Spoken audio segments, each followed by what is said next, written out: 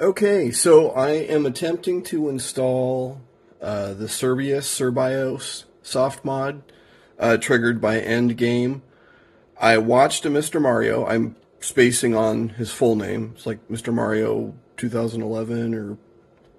I apologize, Mr. Mario. I'm just always running around by the seat of my pants doing random shit, and I should take better notes. But I couldn't get any of my thumb drives to work.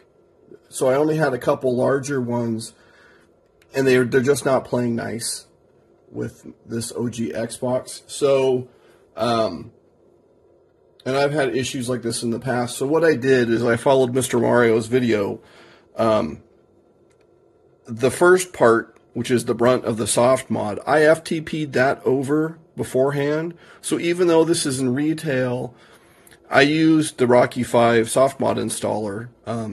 It actually has an FTP server running to transfer the large chunk of the game save, which is like 170 megabytes across. And if anyone cares, I would assume that anybody that actually is that interested in Cerbios would know all of this, because I'm certainly not going to try and do something like Mr. Mario at that level of detail and professionalism. But I can do another video on how that works.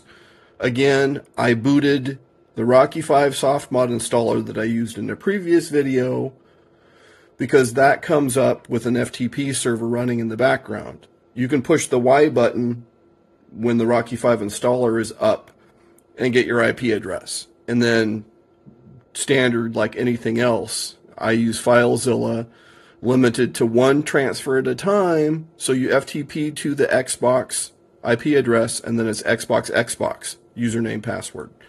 So here we go.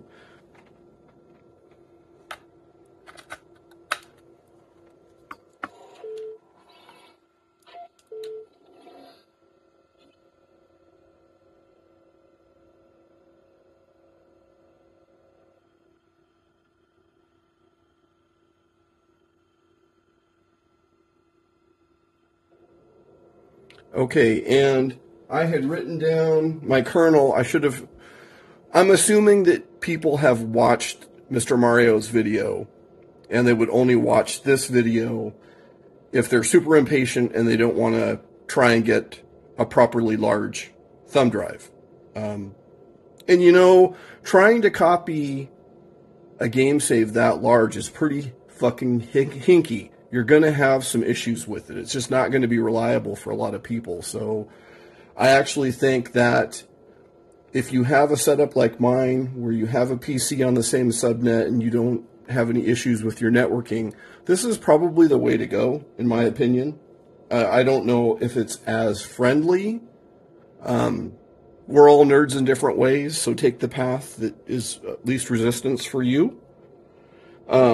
So the kernel on this, and this is a new OGXBox, new to me. I got it from a buddy who didn't want it anymore. Different than the previous Xbox. It's running kernel 5838. So per Mr. Mario's instructions, choose the proper option, which is 9. I'm going to use Unleash X. I think that's pretty super neato. That's UX is Unleash X. Rocky 5 does XBMC for gamers, which is also super neato. Unleash X is super nostalgic, though, so it wins for me.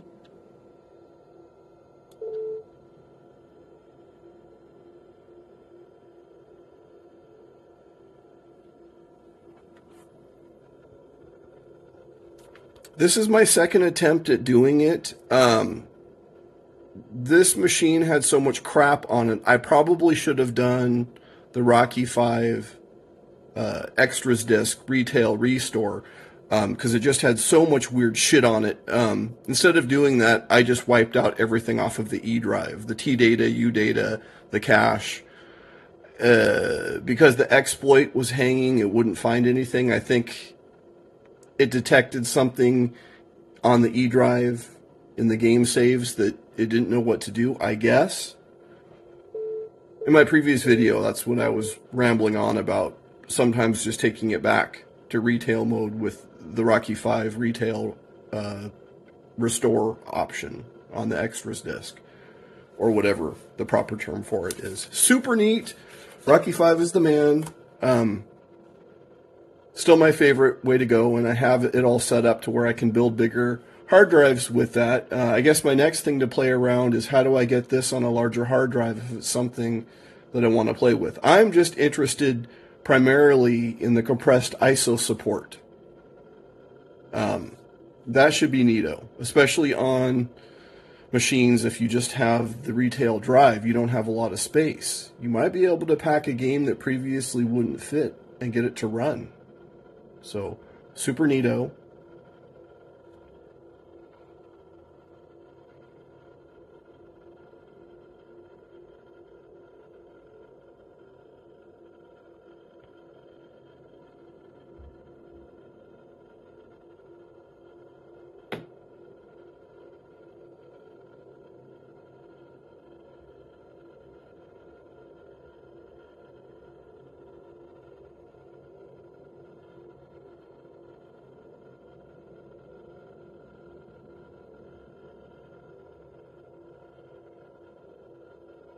I'm fortunate that I have some flexibility with my work stuff. Although, now I'm going to have to work a little later because I'm distracted by this, which is always a challenge for me. Oh, look, a squirrel! This shit is super interesting, though.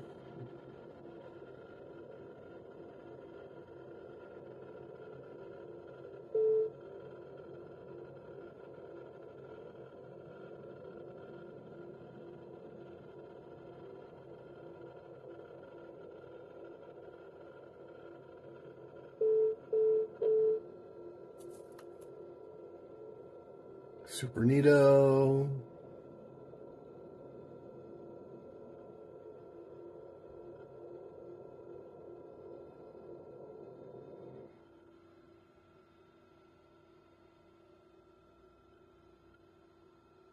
Super important. If you don't back this up and you work your hard drive, you have no way of getting it back.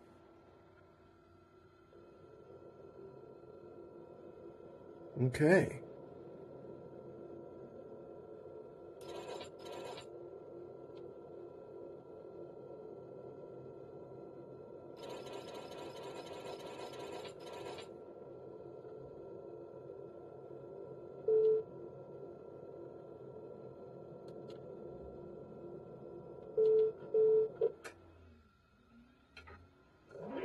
I already have the EEPROM backed up, so I don't care.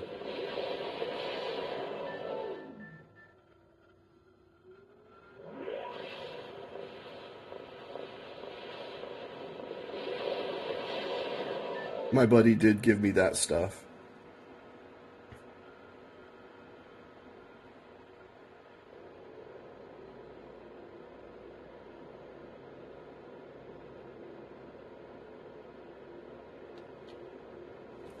Interesting. So we've got a video thing here. Let's give it another reboot, see if it comes up.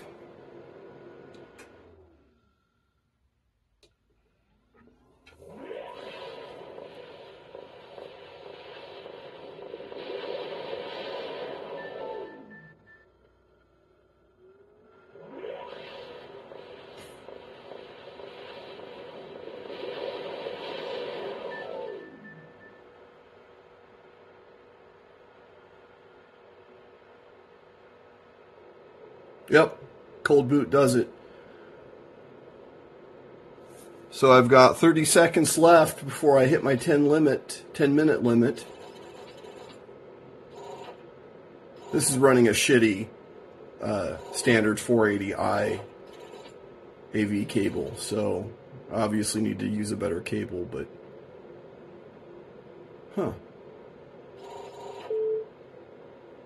and it did install some stuff. I might have to do another video. I'm running out of time. I can't rant. Oh, shit.